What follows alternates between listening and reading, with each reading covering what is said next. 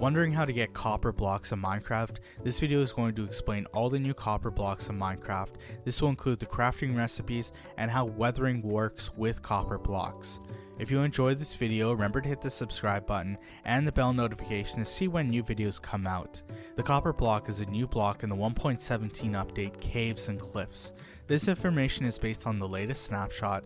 At this point it is not in the game and is only available in snapshots. If there is any change to copper blocks, I will do a new video with the updated information. The copper ore is a new type of ore in Minecraft.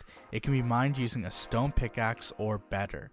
Copper ore can be found between wide layers, meaning the vertical position in the world 4 to 63.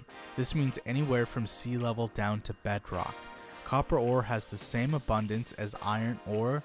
Looking at iron ore, there are 20 attempts per a chunk being a 16 by 16 area that the world is made up of. There are 1 to 4 iron ore in a vein being the grouping of the same ore, so about 112 iron ore can be found per chunk. Using these numbers for iron ore, the copper ore should be pretty common and easy to find when mining. With copper ore, it can be smelted in the furnace to get a copper ingot and 0.7 XP. When you have the copper ingots, 4 of them can be crafted into a copper block. The copper block can be turned back into 4 copper ingots. The copper block can be mined by a stone pickaxe or better, otherwise it will drop nothing. The copper block is a unique block as it has 4 different stages of weathering when it is placed in the world. This is copper, lightly weathered, semi-weathered, and weathered. This will go from a copper color to green.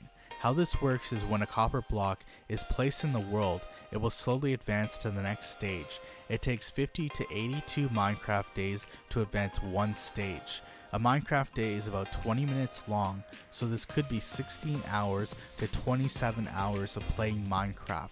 Also remember, this means that you have to have that chunk loaded for it to advance to the next stage. The copper blocks can also be crafted into cut copper blocks that look similar to stone bricks. The crafting recipe is 4 copper blocks crafts into 4 cut copper blocks. Weathered copper blocks can also be crafted into weathered cut copper blocks. Also, cut copper blocks can still continue to be weathered. If you don't want to weather a copper block or cut copper block further or want to keep a block at a certain age of weathering, you can wax the block. To do this, you can craft a honeycomb and that block. This will create a waxed copper block or cut copper block that will continue to stay at that age of weathering.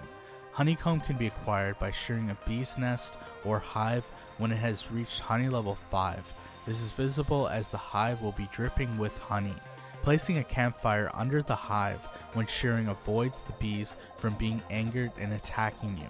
The cut copper blocks and waxed cut copper blocks can be crafted into slabs and stairs. The crafting recipe is 3 cut copper blocks can be crafted into 6 slabs and 6 copper blocks can be crafted into 4 stairs.